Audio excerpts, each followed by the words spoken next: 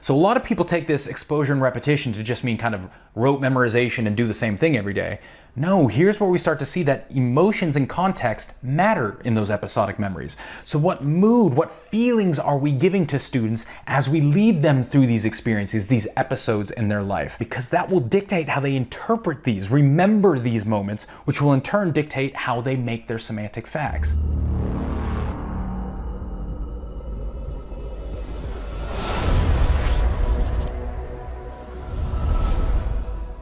Hello everybody and welcome to this week's From Theory to Practice, where I take a look at the research so you don't have to.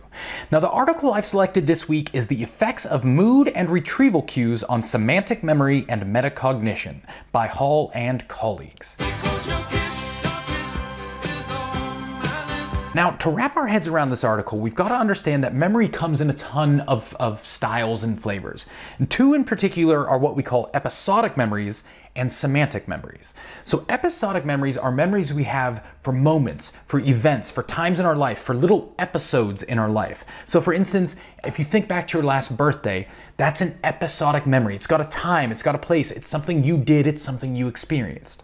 Semantic memories, on the other hand, are memories for facts, for ideas, for information that are kind of standalone and isolated. So for instance, when I say, what year was the Declaration of Independence signed? That's a fact you can access that isn't the same as an experience as your birthday party last year. Now, why does this matter?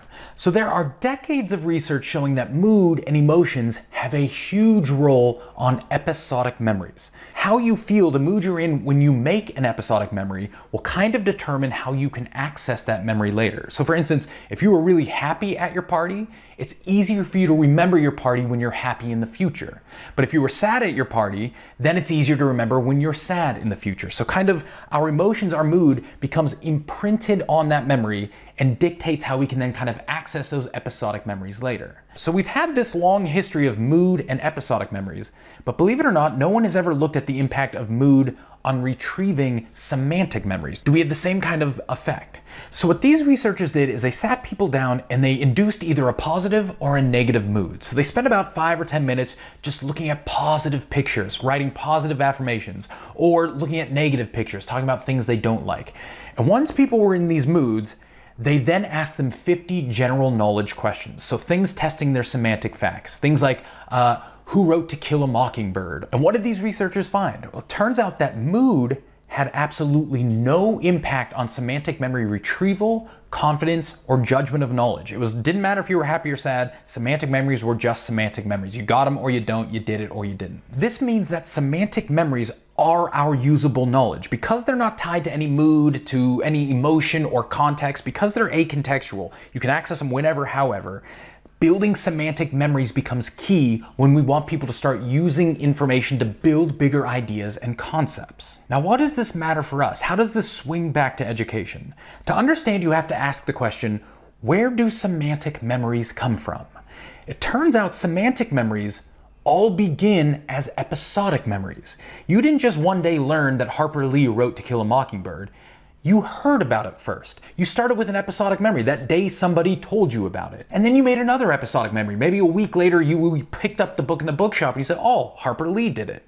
And then maybe a couple weeks later you saw the movie on TV. The point is you built all these episodic memories, and from those you were able to glean out this semantic fact. So episodic memories, which are highly influenced by mood and emotion, are the building blocks for these semantic memories, which seem to be devoid of emotion and largely acontextual. So what does this mean for us? Well, idea number one, if semantic memories are created from episodic memories, then exposure and repetition are key in early learning. It's not enough just to give somebody one exposure to a fact. We need to build multiple episodic memories surrounding the same ideas, the same information, if we ever hope for kids to suss out those semantic facts and build that usable knowledge that we can start to go deeper with and start playing with over here. Which brings us into idea number two. So a lot of people take this exposure and repetition to just mean kind of rote memorization and do the same thing every day. No, here's where we start to see that emotions and context matter in those episodic memories. So what mood, what feelings are we giving to students as we lead them through these experiences, these episodes in their life? Because that will dictate how they interpret these, remember these moments, which will in turn dictate how they make their semantic facts. And finally, This kind of gives a new light to the idea of low stakes quizzes or no stakes quizzes. The idea being that most knowledge quizzes are meant to test semantic facts. Do you have this bit of information in here so we can start to push forward? Importantly, if students have that semantic information, then their mood, how they're feeling that day, shouldn't impact their performance on these small little tests. Now, to be fair, stress can impact test performance, but believe it or not, stress isn't an emotion, and that's something maybe we'll take a look at later. But whether a kid is having a good day, a bad day, feeling great, feeling horrible, that really shouldn't impact whether or not they can access these semantic facts. Meaning if they're passing these quizzes, it's a pretty good sign they've got the information we need them to have, and it's time to move on to deeper learning and start pushing them further. So thank you so much for watching. If you like what you heard, please give me a thumbs up. Go ahead and if you could subscribe as well, that'll just make sure this video gets out onto more feeds across YouTube, more people can see it. Otherwise, I hope you're all well, and I will talk to you soon. Bye, y'all.